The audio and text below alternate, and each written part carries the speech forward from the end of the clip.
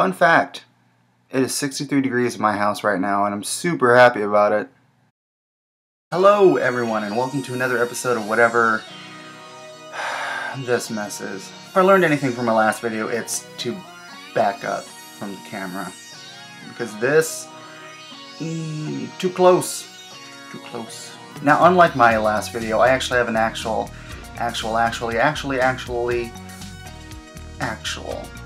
theme. This video has a theme. And that theme is Fuck You 2013. Kinda rhymed. Back in October of 2012, I found this post on Tumblr. It's where you write down all the good things that happened to you that year on scraps of paper and then put it in a jar. Then on New Year's Eve, you open said jar and basically reminisce about everything good that happened to you that year. Now I was doing pretty good for a while, and then summer happened and there were some events that basically affected a whole lot of the items that I put into the jar, so I had to take a lot of the stuff out and restart. And if you haven't already guessed by what I just told you, this is what the video is going to be about. So without further ado, pathetic, isn't it? Now much like 2012, 2013 sucked. Now don't get me wrong, 2013 was pretty awesome, but a lot of the bad stuff that happened unfortunately overshadowed the good. So I thought it'd be fun to open the jar and basically share with you guys the 6 happy moments that I still have left from 2013. Now there's one note in particular that I am kind of hesitant to open, simply because we'll get to that when it happens. Oh, I forgot this even happened. The note reads, January 15th, are you saved? Highway to hell, Agnes of God. I was waiting at the transit center for my bus to leave that day when an elderly gentleman got on the bus, handed me a pamphlet that said, are you saved? At the time I had my headphones in and Highway to Hell was playing, and I was reading out of a acting book, and the scene that I was reading was Agnes of God. It's just one of those things where you're like, what the fuck just happened? Oh, cool. Oh, January 13th, first 10 bracelets sold. Okay. Now for those of you who don't know, my friend and I actually sell fandom-inspired charm bracelets on Etsy, and if you guys want to check it out, I'll put a link in the description box below.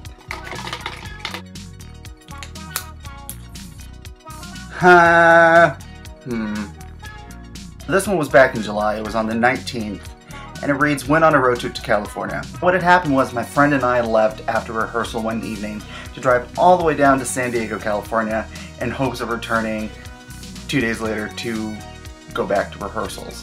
Now while the reasoning behind me actually going down to San Diego in hindsight was absolutely ridiculous, I did enjoy myself. Let's just rip this one in half, why don't we?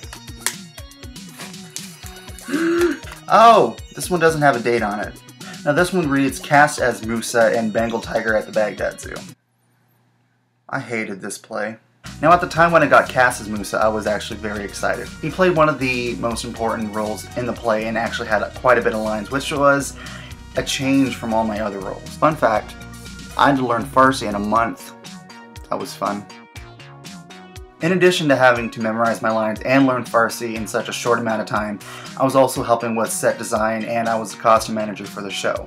So there was a lot of stress going on and it kind of took away from the enjoyment of the show as a whole.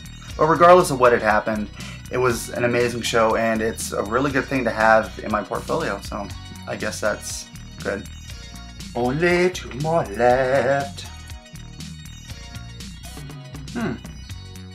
July 8th, surpassed, is that the word? I can't read my handwriting. Surpassed 10,000 views on Etsy.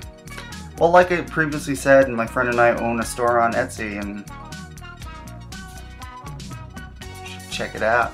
Now there's only one sticky note left in the bottle, and at the beginning of this video I said that there was one note in particular that I was hesitant to open, and as luck would have it, it's the last one in there.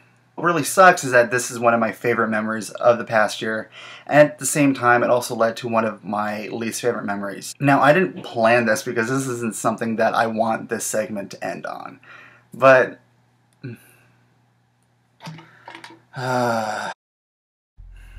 October 17th, He asked, I said yes. Now this note obviously will need quite a bit of explanation to it, so just sit back and relax because we're about to delve into story time.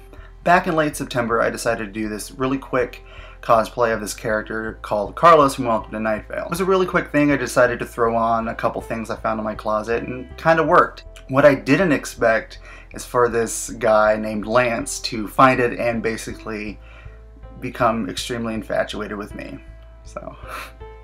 And he literally told me one time that when he saw this cosplay, all he thought was, I need to know that guy. So we started talking on Tumblr and Skype, and a couple weeks later I decided to give him my number. Now what had happened was that I accidentally let it slip that because of my schedule I very frequently forget to eat. So as a joke he said, do I need to text you every day to remind you to eat? And me being the smartass that I am decided to dare him to do it. And he did. And almost every day after that he texted me either asking me if I've eaten or reminding me to eat with some sort of threat of physical violence.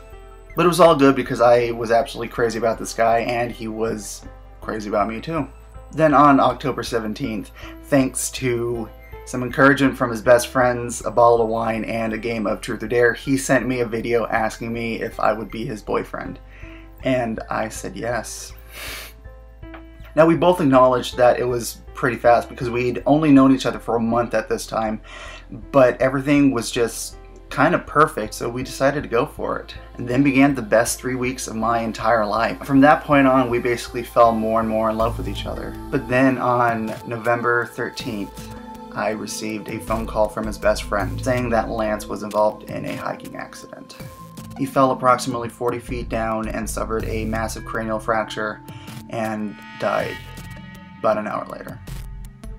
And that's basically the story of my first relationship. Even though we only knew each other for a couple months and were together half that time, I learned quite a bit from this guy. He taught me a lot about myself and about what I find beautiful or what I find attractive. And he also became a very big source of creative inspiration and a big motivation in my life. Now do you understand why I was hesitant? Yeah. Now despite what had happened, this will still be my favorite memory from 2013 because a lot of good actually did come from it. And I am going to keep the note, so it's a symbol of motivation and inspiration. So there you have it. That was my very fun and happy year. So the jug is now empty and hopefully I can fill it with some better memories. So there you have it, my second video done and finished, and I hope you guys enjoyed it. Hopefully better than the last one. I plan on putting out videos every Friday, maybe Thursday if I don't have anything going on. And class is starting up on Monday, so hopefully there'll be some good content for you guys. So like, comment, and subscribe and all that other fun stuff that YouTubers say before they sign off. And I'll see you guys later.